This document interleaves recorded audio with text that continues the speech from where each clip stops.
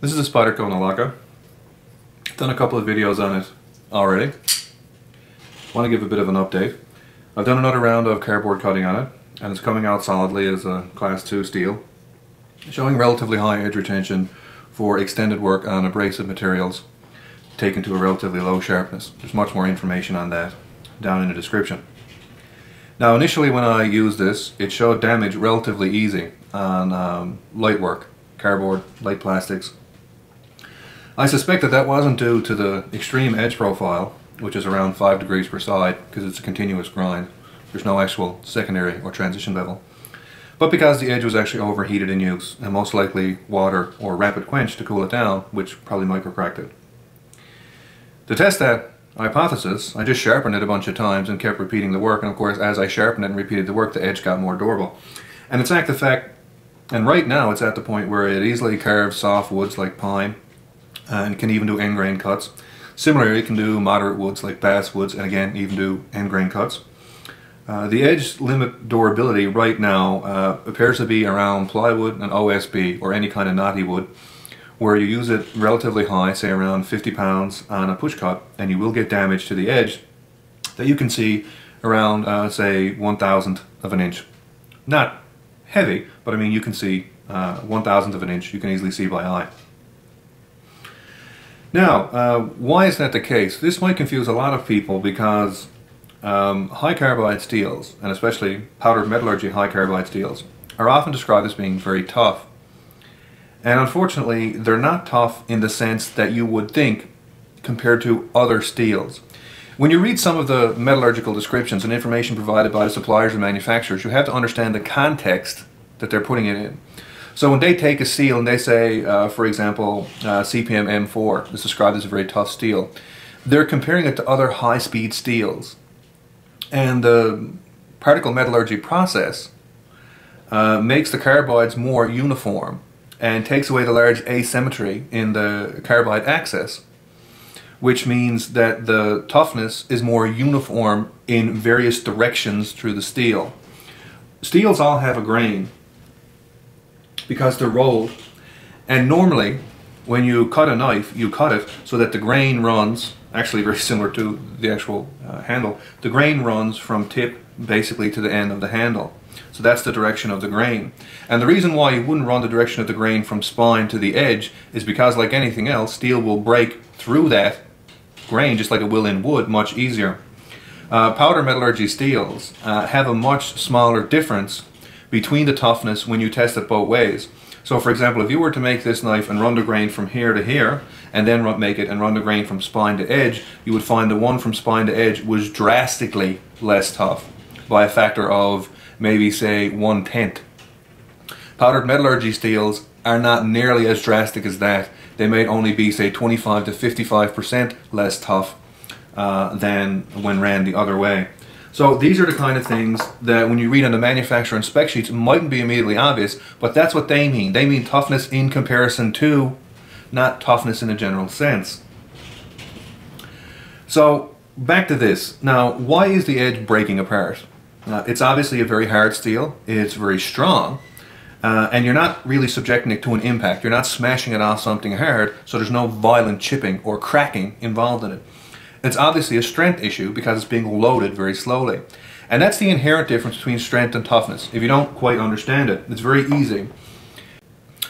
To understand the difference between strength and toughness, one of the easiest materials to think about is concrete. Why? Concrete is extremely strong. If you cast concrete, you can put enormous weights on top of it and try to crush the concrete down. It won't do anything. Concrete is very, very strong.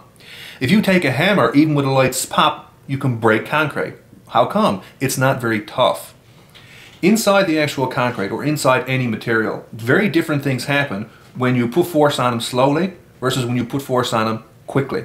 When you put force on a material relatively slowly, inside the material can adapt to that force. The crystal structure can actually change. Parts of the crystal can slide past other parts, different bond lengths that can actually expand, crystals can pull apart. It takes time, however, for these things to happen. If you apply the force very, very fast, you're applying it so fast that the crystal structure can't actually make any changes to itself and it splits apart.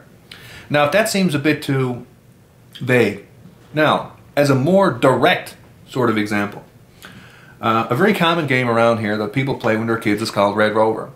And all you do is you take a bunch of people and they get together, say 10 people, and they all hold hands. They interlink like this. And then someone else stands away, runs at them, and tries to break through the line. Now, if you think about it, when you're holding hands with someone, you can have a very strong grip, very strong, very tight grip. But when someone hits that relatively fast, they can break through. How come? Because they're not really fighting your strength. They're fighting your ability to adapt to the force that you're putting on them. Which is why the people that will actually win in Red Rover are often not the largest and the biggest people, because they don't move fast enough, but the very small and very fast people who can basically run and then throw themselves at the line. And what happens is they hit right where the people are holding hands, but they hit it so fast that you don't have time enough to adapt to the actual force, and it breaks it apart. Whereas if a great big guy hits it relatively slowly, you'll actually see the whole line of people adapt and the force spreads out right through the whole people. Same thing happens in steel. So when you flex a piece of steel like this, you're applying a force relatively slowly. And the steel itself can adapt to that. You take the same piece of steel, bam, hit it with a hammer, you're not giving the steel any time to actually react internally like that chain of people did, and bam, it can crack apart. So what's actually happening at the edge of this knife? And why does it happen in regards to high carbide steels and not lower carbide steels? I've made a few simple models. I should show you sort of the drastic difference between these two blades. This is the edge of the Nilakka at around 1,000 times magnification. This is done to scale. This is the edge of a more sort of traditional knife at around your 20-25 degree per side angle.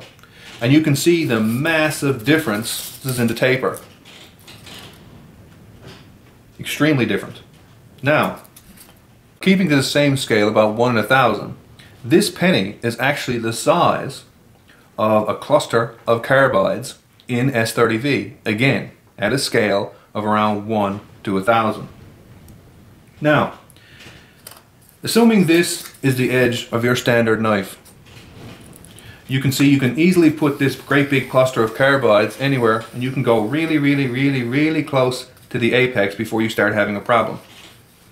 You can almost get all the way out here and you'll start having a problem, because of course now this big chunk of carbides is actually bigger than the actual apex. And what happens then, of course, is that the carbides will get cut during the sharpening, so this will actually be reshaped. But of course, if you have a great big chunk of carbide, there's no longer any steel around it. It's very similar, for example, when you're mixing cement. You can't actually mix cement thinner than the actual aggregate or rock size that you put in it. What happens if you try to make a strip of cement an inch thick and you have inch size rocks in it? It's very difficult to actually form it. You'll see the rocks randomly sticking up out of the cement, and the cement will be very weak because there's no actual cement. You can have a rock going from one side to the other, and of course it breaks apart at the rock. Very similar. If you've got big pieces of carbide that are as thick as the actual piece of steel in that area, the carbide will pop out. But just look how close you can get to the actual edge before that has a problem. You're right on top of it. Well, look what happens with the Nilakka edge. You can only get to about right here. So to just compare them side by side, you can get all the way right out here on your basic everyday 20-25 degree knife before you start having a problem. Right out there is where you can get with the big piece of carbide.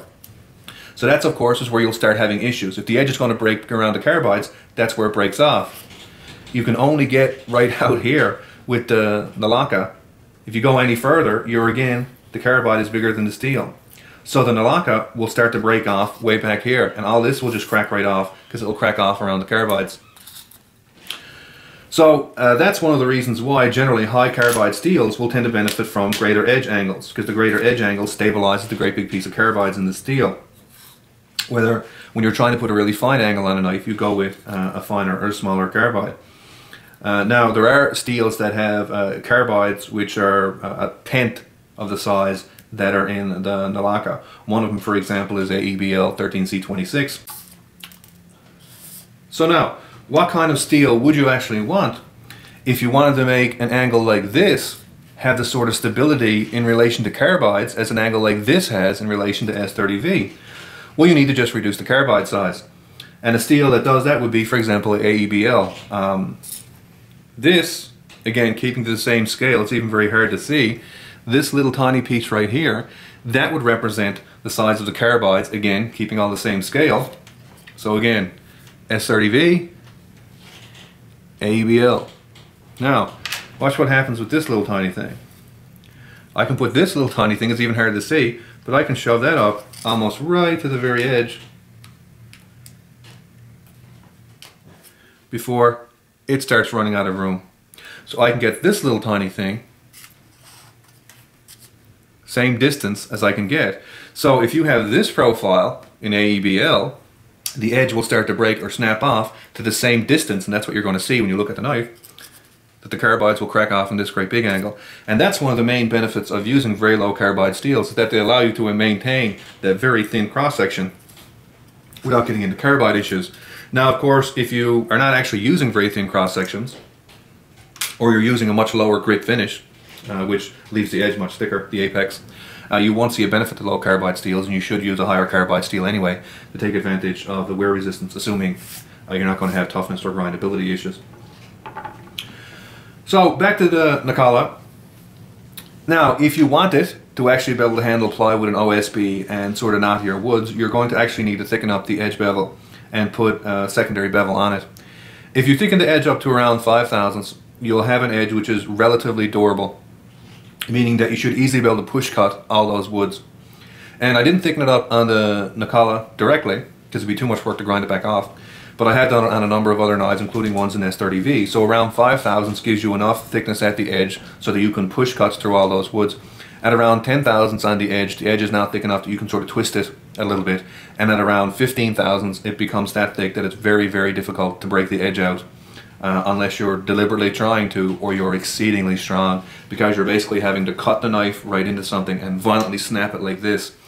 Other than that, 15 thousandths is very, very durable. So now, I mentioned that I wasn't going to thicken the edge on this. I'm not going to do it for a number of reasons. Number one, the edge on this right now is around 5 degrees per side. There is no secondary or transition bevel. It goes from spine straight to the edge.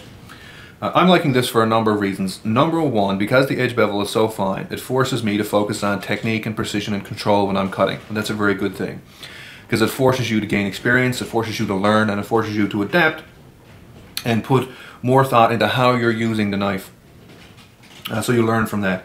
The other thing is, of course, the cutting ability of this is very phenomenal. Because the angle is so low, for any shallow cutting, it does very well. If it's on cardboard, woods, plastics, foods in the kitchen, and even for various craft work in and around the house, the needle type point on it is exceptional. And for any kind of health issue, like for splinter cuttings or even small issues where you've got a cut and you're trying to trim up dead skin, again, you have a needle type point. Lances for boils and that types of thing. Very nice knife, very useful. Keeping in mind, like I said, it does have that durability limit on plywoods, OSBs, and knottier type woods that you can, if you twist the knife around, again, the edge will be a bit less durable. In the kitchen, I've also found it to be superb as a paring or utility type knife. The only time where it really starts to be a drawback is because, as you can see, the spine is a bit thicker. It does, however, taper very nicely towards the tip, and it has this very nice wedge which thins it out a bit more. So using the tip itself is relatively nice. But for thicker cuts and vegetables, like for carrots and stuff like that, you'll notice it will fall behind dedicated kitchen knives. It's a decent paring knife from Wilshire, which has the titanium nitride coating.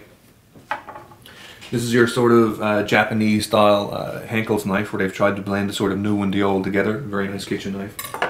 And this is one of my favorite knives. This is a large chef's knife from Henkel's. This is their economy line, just plastic handle, but very nice, very solid blade. So it's not going to be able to perform with them in terms of doing deep cuts, because again, they're much thinner stock. But outside of that, for shallow cuts, it works very well. And a couple of other things. It has a very deep ride clip, which is rather nice, so it doesn't stand out very much in your pocket. You can carry a knife without having it being, oftentimes not having attention on it when you don't want it. But the other nice thing about this is that this doesn't come across as tactical or violent or weapon-like, which is rather nice. This looks like wood, and it has sort of a boxy or rectangular shape. And it obviously looks like there's a bit of tradition, there's a bit of culture, or something associated with this. And that, again, spokes a bit of a conversation point, and to me it's kind of interesting to have it for that number of reasons. So when you're talking about using a knife, or when you want to use a knife or show someone a high quality knife, there's lots of things you can talk about conversation wise in this. Lots of little features that Spyderco put in it, like little jimping here to actually allow you to catch the liner lock a bit easier when you're opening it and when you're closing it. So I've been carrying it just as a regular utility knife and using it in the kitchen for the last couple of weeks as well, and really liking it how it comes out for those reasons. It never would replace, I don't think, something like the paramilitary for regular carry. I'd want to have at least one other knife on me, like I said, that had a bit more edge door ability to handle that heavier work. But as a large sort of gentleman's knife, it works very well, and it's a very interesting conversation piece. And I'd have to say again, I have to give respect to Spyderco for doing such an extreme geometry on this knife. And for anyone who wanted to see limits of sharpness, limits of cutting ability, this is one of the very few knives out on the market now that has an edge in this profile. I mean, this is thinner and more finely ground than even customs by Phil Wilson, and so it sets a relatively high standard. Very interesting piece.